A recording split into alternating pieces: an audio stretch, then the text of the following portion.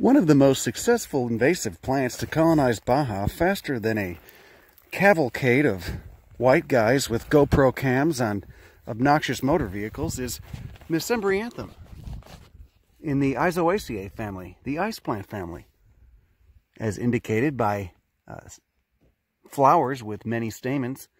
And the red pigment is of course betalain pigments, which are in apomorphy, though not entirely consistent, but mostly consistent in the caryophyllales.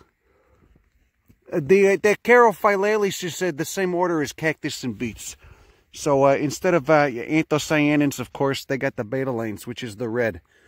And I'm gonna guess that this annual that is so common here is a species of Lastenia in the Asteraceae. See, invasive ice plant. I believe it's an annual.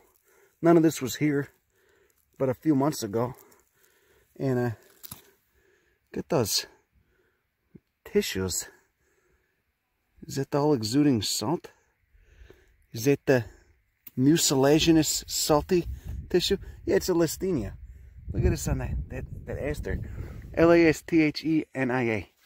How nice is that? That's pretty nice. Entire hillsides covered in Lastenia, an annual aster.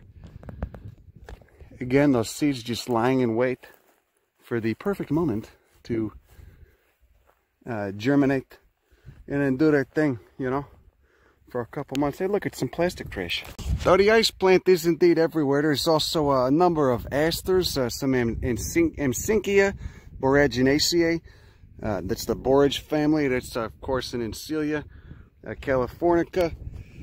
This is a species of Leia, I believe, another annual aster. And, of course, the hemiparasitic, meaning it can photosynthesize on its own, but it also generally steals nutrients and sugars from other plants, is Castilleja. That's C-A-S-T-I-L-L-E-A-L-E,